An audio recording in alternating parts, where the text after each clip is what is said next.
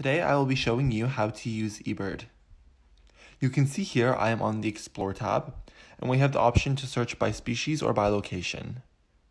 We're going to start with searching by species. I'm going to search for the American robin. You can see here that it pulls up a bunch of different information on the species. There are plenty of photos here so I can see what the bird looks like, and I can scroll down here to see the identification description of this bird, which is super helpful, as well as the audio for this bird, so I can compare this to what I recorded outside. At the bottom of the page, you can see some top photos, videos, and audios. You can see here the range map. I'm going to click Large Map here. Now I can see all the observations for the American robin around the world. Now let's see what happens when I change the date range.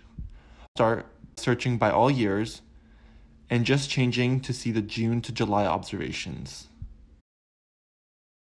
Now we will search by just the December to February observations. You can see that the observations continue much further north in the summer months, which makes sense. That was cool, but now let's go into the Science tab here. I'm going to search for the American robin again, and here I can see some trend maps. These more precisely show the migration that I was just talking about.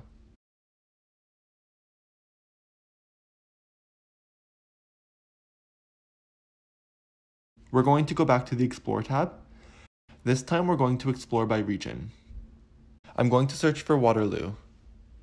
This brings me to see all the observations in Waterloo. You can see here that I can filter by different dates.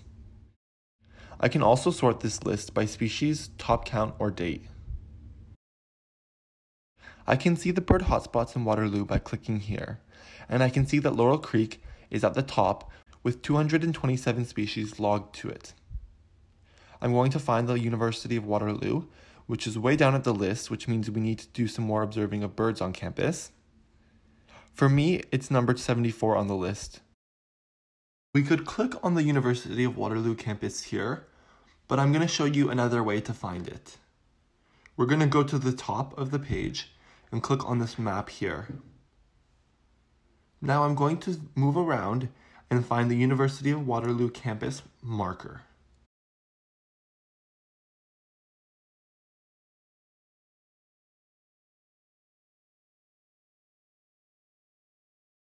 Now I can see the different birds observed on campus.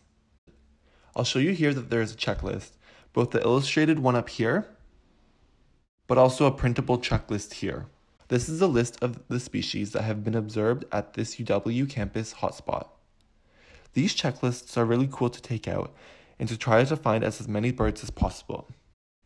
This makes it a little bit easier when IDing birds, as you know the birds that have already been seen here and that you may see them again. Okay, going back to the campus hotspot, I can search by different years, however we're going to leave this set to all years. I can also search by month. Make sure you click this set button. So now I'm seeing observations in January for all years. For your lab, you will need to record the top 10 birds identified for all years for the month of May. Please include the English and Latin names.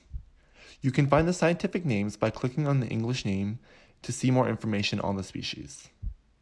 Thank you for watching, and I hope that you learned how to navigate eBird. There are of course many features that I did not mention, so please feel free to spend time exploring the website.